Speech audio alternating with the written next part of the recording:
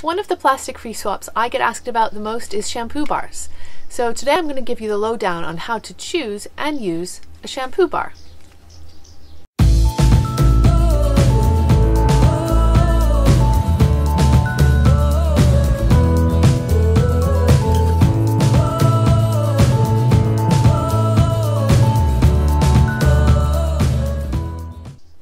Like liquid shampoo, there is no single shampoo bar that works for everyone.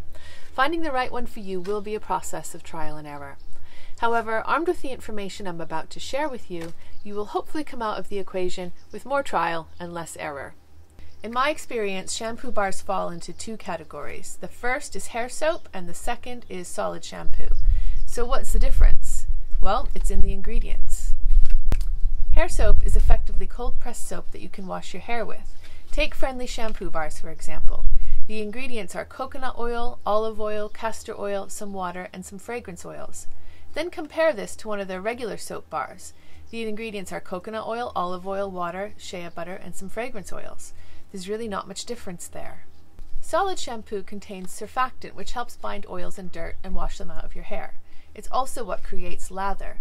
The Zero Waste Path bars I stock use, alright, watch while I butcher these pronunciations, sodium cocoyl isethionate and cocamidopropyl betaine. I hope I got those right. Anyway, they also contain hydrolyzed quinoa protein, which helps with softness and color retention, a couple of moisturizing oils, vitamin B5, and some eco-friendly preservative. So you can see that the formulations of the two types of bars is very different, and the experience of using them is also different. Hair soaps like this one are the shampoo bars that come with a lot of disclaimers about adjustment periods. Advice you'll hear about this adjustment is that you'll probably need to wash less often, you might need to use vinegar rinses to condition your hair, you'll also be advised to rinse very well. The reasons given for this adjustment is usually a claim that regular shampoos leave a lot of buildup in your hair that takes time to remove. Look, if I'm honest with you, I think that's a load of nonsense.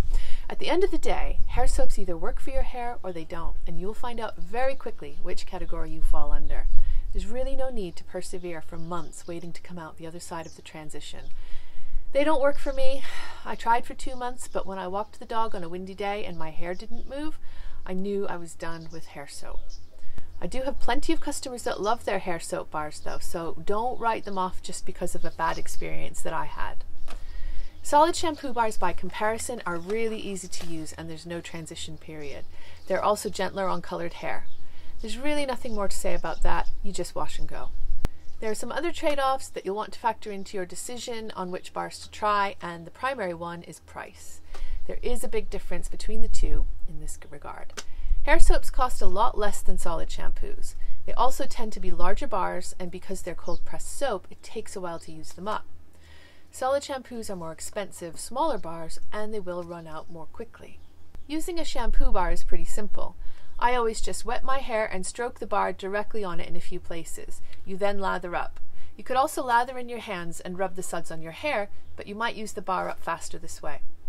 If you want your bar to last as long as possible, you need to keep it as dry as possible. If it sits in water, it will dissolve, so make sure you have a place to store it where it won't stay wet. To sum up, when choosing a shampoo bar, remember to read the ingredients to figure out if it's a hair soap or a solid shampoo. Expect to pay less for hair soap and for the bars to last longer, but also be aware you may have to change your routines to make it work for you. Solid shampoos will cost more, but they're more easy to use straight away. And don't forget, if you have a refill shop nearby, refilling your bottles of liquid shampoo and conditioner may ultimately be the best option for you. I hope this has been helpful and that now you have a better understanding of what to look for in a shampoo bar, or if you used one in the past and didn't like it, maybe you know why and you can try the other type. Anyway, thanks for watching this little primer on shampoo bars, and I hope to see you soon.